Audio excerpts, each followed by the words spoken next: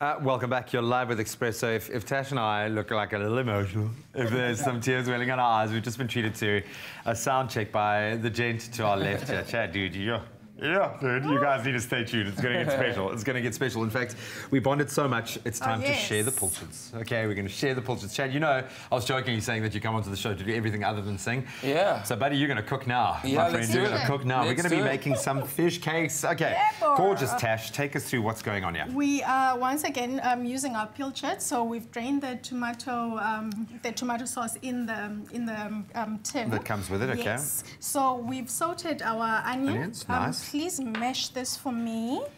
Give it to Chad. Yeah, I ain't working. Yes, Let me get stuck in here. Yeah. I ain't working. Come on. Mash it as in like just do that. Do you know what? We pride ourselves on giving Yeah. you guys, because I know musos, you work late, you don't look after yourselves. Oh, yes. We are here to help you learn how to cook and think for yourself, man. No, I'm Okay. definitely making this. I actually got a message from my mother. I see they're making Pilchards today. That reminds me so much of my own recipe. Is look, it? Yeah, that's what she said. Yeah, a lot of people Just use like Pilchards, Mama their used to make household it. thing. Yeah. So we have sauteed our onion Okay. for about 3-4 minutes until Okay. it's nice and soft. Sorry. Golden brown. Golden brown and Okay. caramelized. Okay. And then we are Then it's going going to be to nice and add. sweet. Oh yes. We are going to add salt and pepper. Always season as you go. Cool. Do you cook, bro? Do you? You know, I found my way around my kitchen. I wouldn't say I'm a cook, but I mean, I do cook a few times in the week.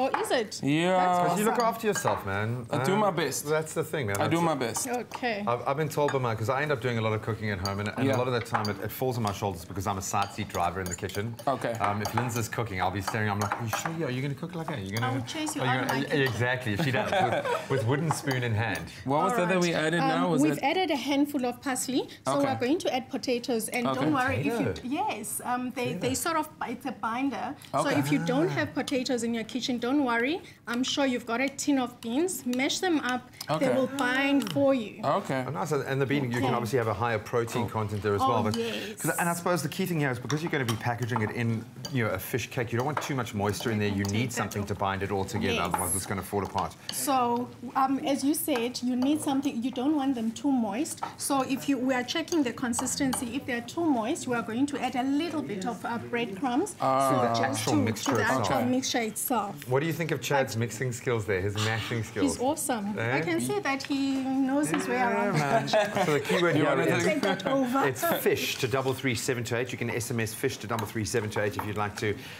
mash along with Chad this morning and create fish cakes just like Mama used to make them. But now you do realize you're going to have to make these for your mom the next time she comes over.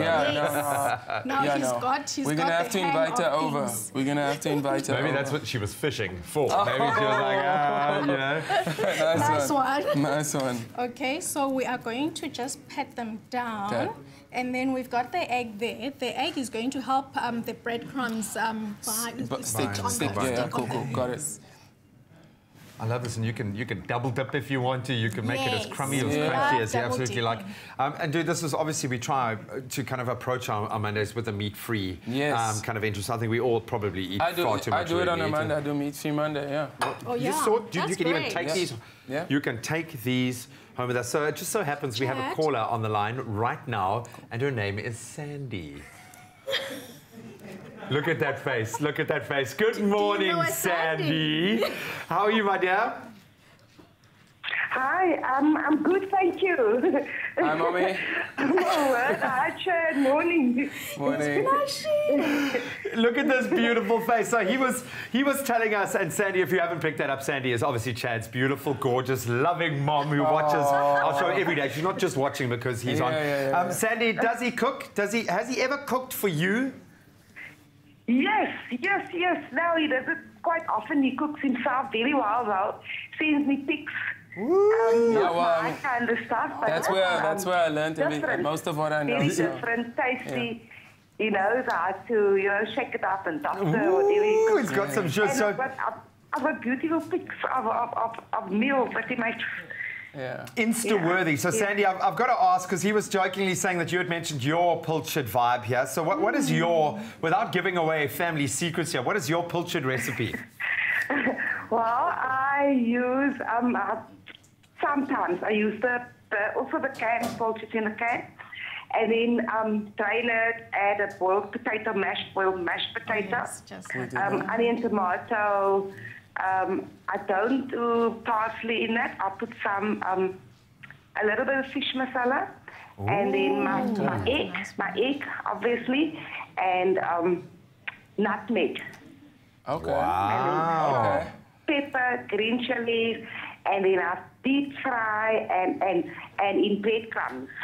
Okay. You know what? You have just now given your trademark family secret away to the whole world. So, Sandy, thank you so much for that. So, I'm going to ask Chad very quickly. It's a winner every time. Chad knows about those fish fricadelle. Oh, it is a winner. I absolutely love it, man. I've been inspired. We've all been inspired to get creative with our pilchards. So, I've never used nutmeg in my pilchards before, so I'm going to try that. And she's just stolen your intellectual property. So, Chad, I'm going to give you the chance now on live TV to give a quick little message to your mom.